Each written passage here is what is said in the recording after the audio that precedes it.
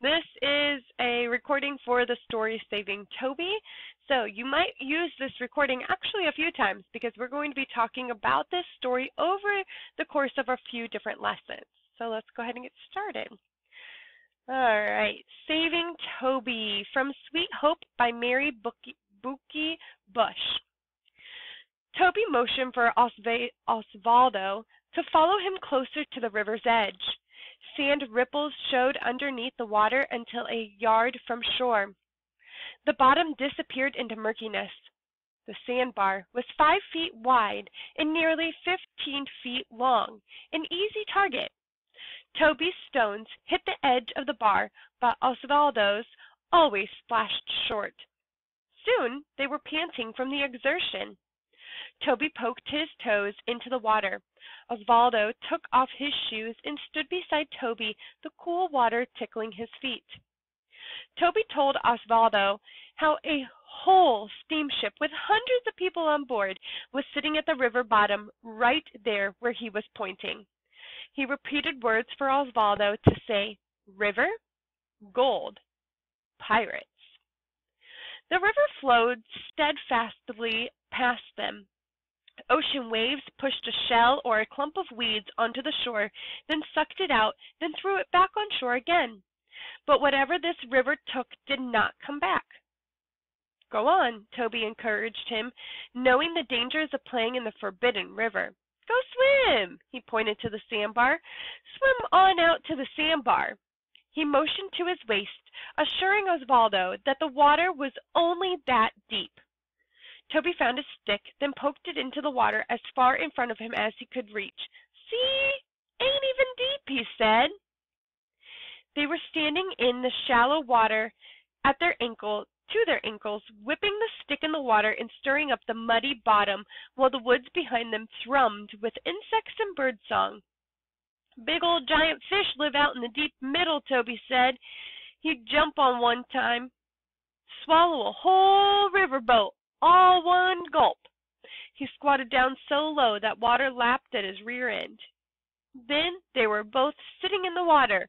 Toby flung off his ragged shirt. They leaned back on their elbows and let their legs float, the current swaying them toward the landing. Osvaldo heard a sound like branches moving or someone walking, coming from the woods behind them, above the sound of the river. He touched Toby's arm and motioned for him to listen. But no parents emerged, no sisters. It gave Osvaldo a creepy feeling, as if the woods were alive and had eyes. A great white bird rose up from the grassy shore nearby and flapped across the water, pulling its long, dark legs in close to its body, its bulky wings almost dipping into the water as it skimmed the surface.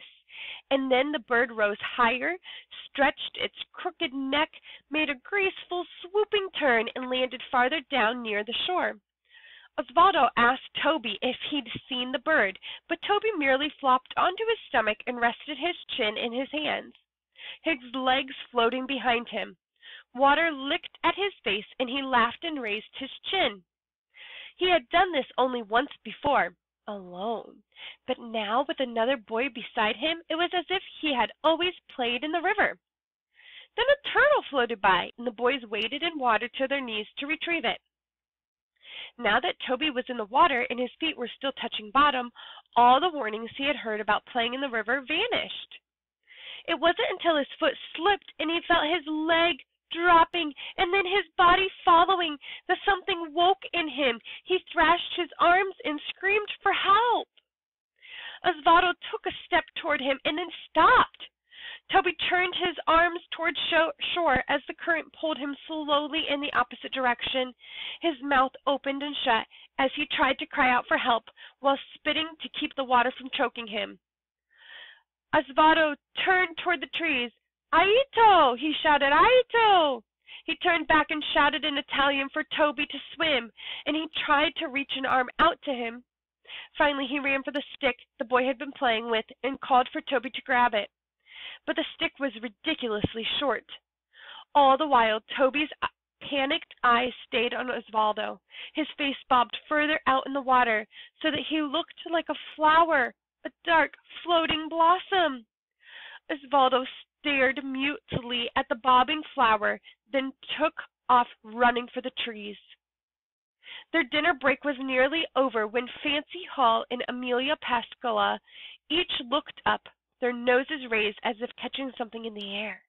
Their eyes moved slowly over the children and adults sprawled around them, and their ears listened, although neither of them knew in those moments what they were listening for. Their eyes met briefly as they rose to their feet.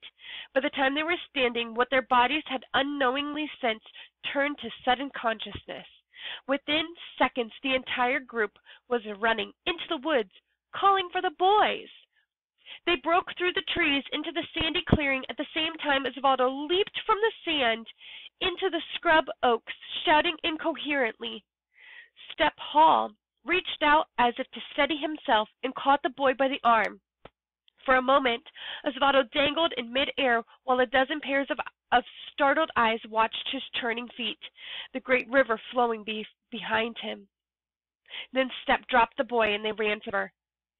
Fancy screamed when she saw her son slapping at the water, a dull, exhausted look at his face. He had already been carried another 20 feet downstream and further away from the shore. Step splashed into the water while his wife followed, her arms stretched toward the boy. The others grabbed her skirt to keep her from throwing herself into the river. Step's foot slipped at a drop-off, and he plunged into the water to his waist. He struggled against the current to keep his footing. Someone called for a rope, and the scrawny old man ran back to the wagons.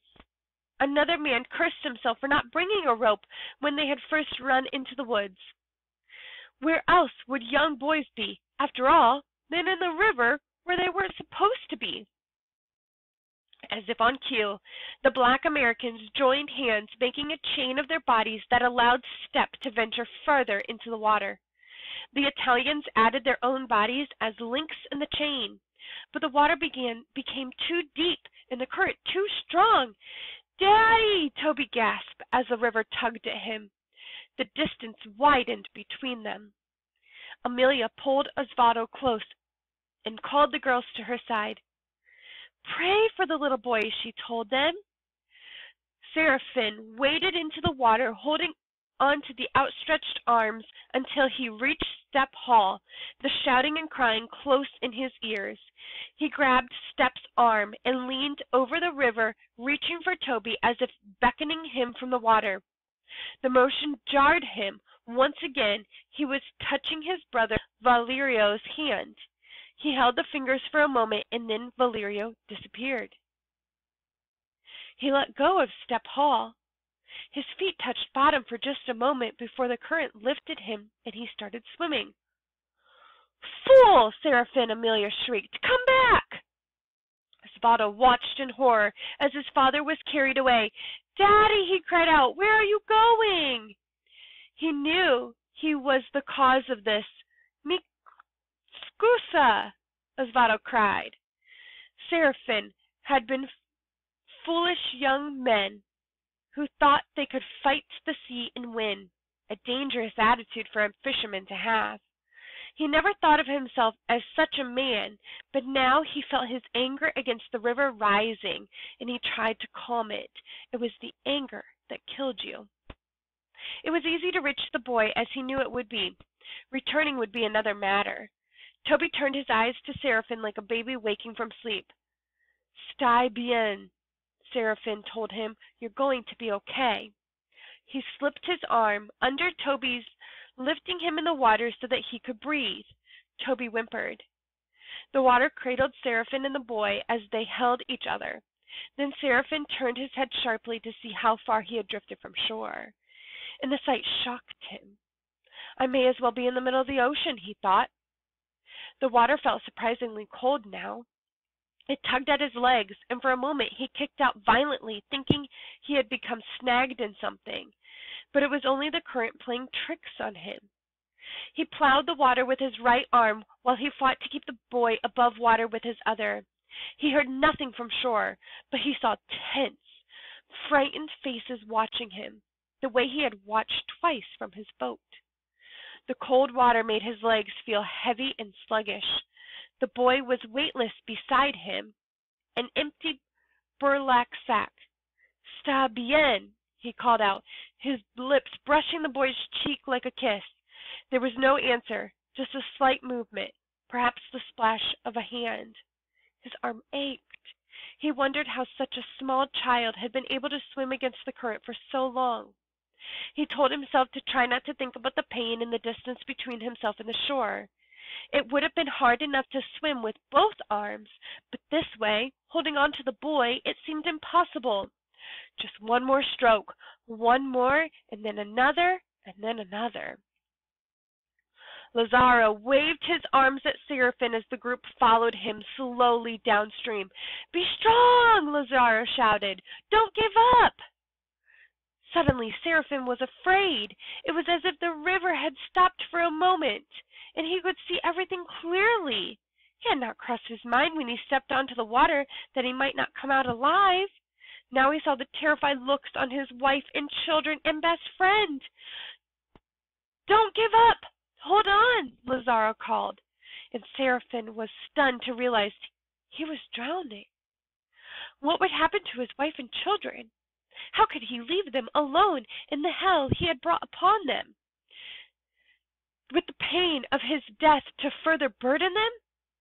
Visiting him at Heiner Cemetery, where the rest of the God-forsaken Italians lay, a black man waded into the water, extending a rope to Seraphim, then letting it drop when he saw that a rope was useless. "Come on, Lazaro, just a little more."